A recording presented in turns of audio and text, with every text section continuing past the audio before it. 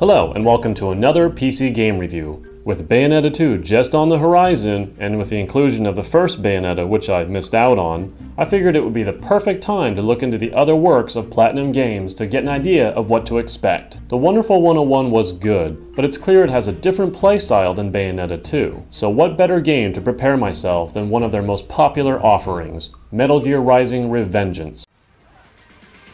Metal Gear Rising: Revengeance released on PC much later than its console brethren, just arriving in January of 2014, almost an entire year later. Nonetheless, this collaboration between Platinum Games and Kojima Productions is a sight to behold. The core of this game is slicing things up, whether you're quickly slashing at an enemy to get his health down, or going into blade mode to cut off limbs and hack away at the right spot to get electrolytes. The sword combat in this game is surprisingly simple, yet deep enough to reward mastery. However, some enemies do become a little too easy once the combat system is mastered. The game will compensate for this by throwing higher numbers of enemies at you, resulting in less than ideal combat situations. Additionally, it's in these situations that some issues clearly arise. The camera is poorly handled around walls or in more enclosed areas, hindering your ability to parry. The issue here is that parrying is required to do well in combat, so be prepared to take some hits to the face through no fault of your own.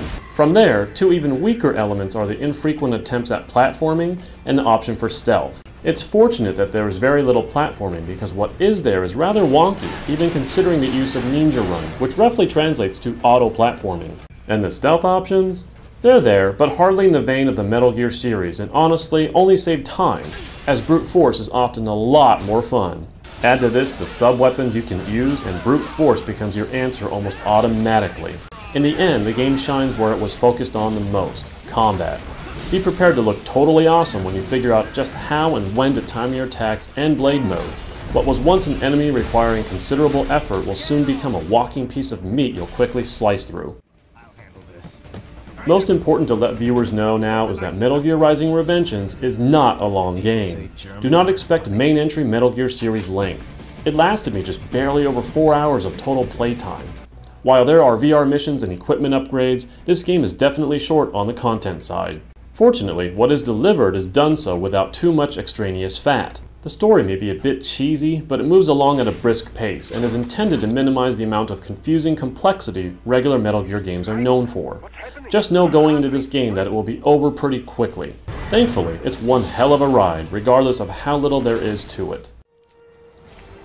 The story, while short, is filled with plenty of dialogue and storytelling. The issue here is that the character development feels a little forced, most likely partially due to the short nature of the game. Not only that, some cheesy acting and cheesy story elements sometimes hamper the message the game is trying to get across about characters. On to graphics options. Here are the graphics options for PC users. If you have any gaming PC considered modern, you can probably turn most of these things to the maximum. The graphics are good, but not great, and it clearly feels like an up-resed, upscaled console game, of which it basically is. It also has some glitches for some configurations, requiring outside fixes for higher resolutions and frame rates over HDMI, something I personally had to face. Then there's the music, and while the music itself isn't bad on its own, it can sometimes be overbearing. The game contains all kinds of awesome Platinum Games craziness, but trying to match that with music just becomes too much at times. Metal Gear Rising: Revengeance successfully contains the kind of crazy that Platinum Games is becoming known for and wraps it in a rather succinct package. While far from perfect, the game does stand to be a worthy purchase, even on PC, if you are into some seriously crazy swordsmanship. The use of blade mode is really the standout and is executed near perfectly, and its mastery develops a deep understanding of the combat system that is hard to match by any other action game of this type.